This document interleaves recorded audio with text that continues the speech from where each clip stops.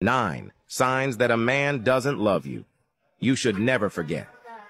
Number 1. A man who doesn't love you if he is not willing to spend money on you. While love isn't measured by money, a lack of generosity can indicate a lack of deeper emotional investment. Number 2. A man who doesn't love you if you find yourself constantly begging for his attention and affection. Number 3. A man who doesn't love you if you're always the one initiating calls, texts, and plans to spend time together. It might suggest his feelings aren't as strong. Number 4. A man who doesn't love you if he disrespects you by maintaining inappropriate relationships with others. It's a clear red flag. Number 5. A man who doesn't love you if he seems indifferent or unresponsive to your emotional needs, feelings, or the things that matter to you.